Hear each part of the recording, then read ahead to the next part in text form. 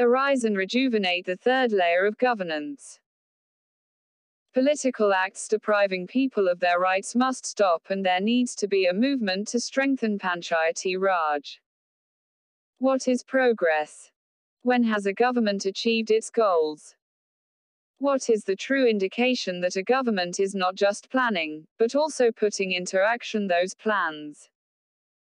The half-hearted execution of a plan by a government that the people chose is not a sign of achievement.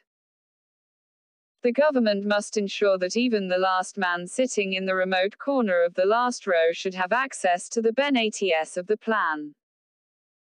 This is why it is crucial that strong local bodies are formed to enable genuine feasibility and execution. The Cholas were the pioneers in the formation of local bodies as part of a well-organized hierarchy to oversee the implementation of progressive plans. The journey of Panchayati Raj. The voice of the people is the voice of God. The voice of the Panchayat is the voice of the people, is the quote attributed to Mohandas Karamchand Gandhi. Panchayati Raj ensures that the voices of the people are heard loud and clear. But drawing up a path for a brilliant organizational structure like the Panchayat Raj, and then traveling along the path is not a simple task.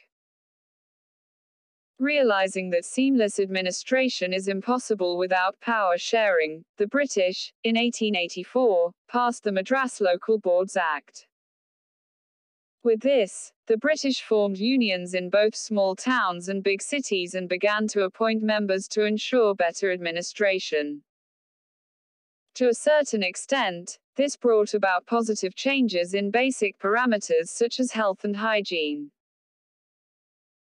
With the advent of Gram Panchayat laws in 1920, people over 25 years of age were bestowed with the right to vote and choose their Panchayat members. Even though Gandhiji was constantly laying emphasis on the importance of autonomously ruled villages, the idea received constitutional recognition only in 1992. It was only after the 73rd Amendment in the 1990s that the Panchayati Raj law came into force. This was the law that brought about massive turning points such as the initiation of Grama Sabha, a three-tier Panchayati Raj methodology of governance, reservation for the downtrodden and women, consistency in economic development, local body elections once in 5 years, the formation of the State Election Commission, Finance Commission, and the power to draft the rules and responsibilities of the Panchayat. The regions which were better equipped with basic facilities and which were more developed than the villages were brought under one coordinated body, namely, the municipality. The district capitals were further slotted into a combined parameter, namely, the corporation. Administration was transferred to the people, from the politicians and other officials. The lofty dream of Gandhiji to make each village of the independent India a republic organization, and to reiterate that the autonomous administration of villages should be made the foundation of the entire country's administration was heard, and he lay stress on the active participation of the people in governance. Ideal platform. For seemingly trivial and easily resolvable issues, the villages did not have to seek the assistance of the state or the central governments. Grama Sabhas could and can be the platform to resolve such issues. According to the rules framed by the Tamil Nadu government, it is mandatory that Grama Sabhas meet at least 4 times in a calendar year. Besides, Grama Sabhas can be convened as and when the necessity arises. Every Grama Sabha meeting ensures the equal right to highlight the issues that disrupt life. In addition to this, the elected members of the Panchayat are obliged to read out the financial statements and balance sheet to ensure transparency. The reality. The decisions taken during a Grama Sabha meeting and the proposed solutions with a feasible deadline are potent and powerful. Unfortunately, the reality today is that Grama Sabhas have become more like auction houses.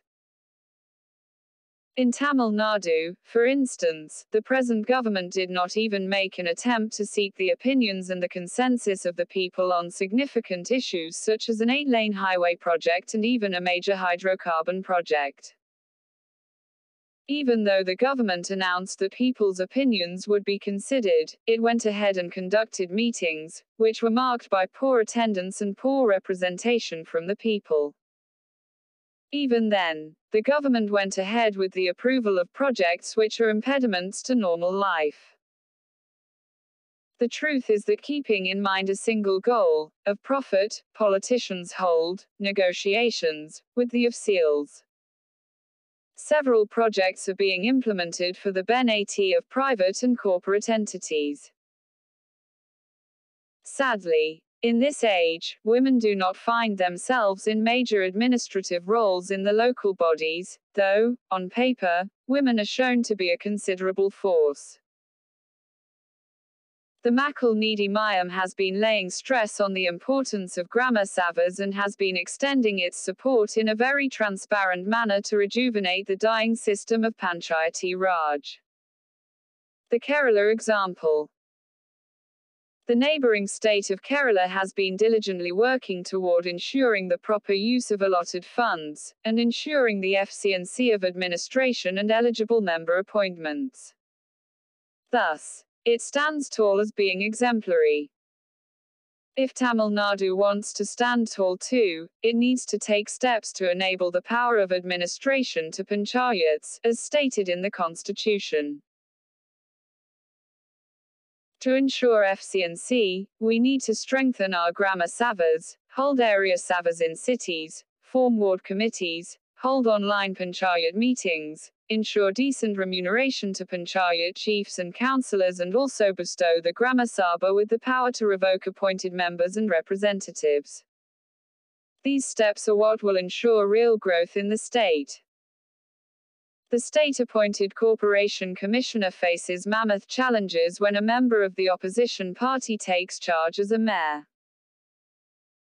The constant and meaningless conflicts between the ruling party and the mayor from the opposition party make it impossible for the corporation commissioner to execute what was agreed upon in a meeting.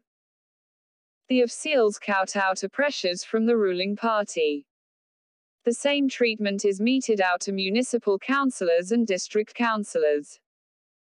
In Tamil Nadu, the constitution is clear in stating that local body elections must be conducted once in 5 years. But the ruling party keeps postponing the holding of local body elections, which is a breach of the constitution. Strangely, this form of disrespect never materializes when it comes to the assembly elections.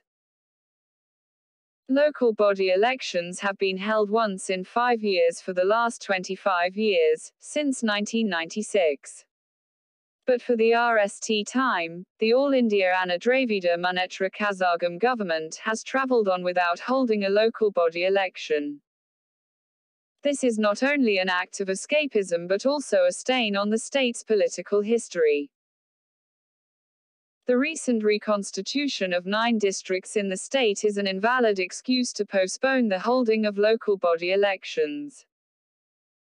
The government gives a variety of empty and irrelevant excuses to postpone these elections and to cancel Grama Sabha meetings. The time has come to stop this act of depriving people of the basic rights. The demand for federal rule in the center and autonomous rule in the states should resonate along with the need to have autonomous local bodies too. We must collectively ensure that Panchayati Raj should be strengthened. This should be the outcome of a people's movement. I wish to end by citing Gandhiji's belief that the voices of people will resolve what violence can never be successful in resolving. Let the people's voices be heard. We should also note that every year, April 24th is celebrated as Panchayat Raj Day. Kamal Hassan, actor, director and Padma Bhushan Award, is president, Makal Nidi Mayam.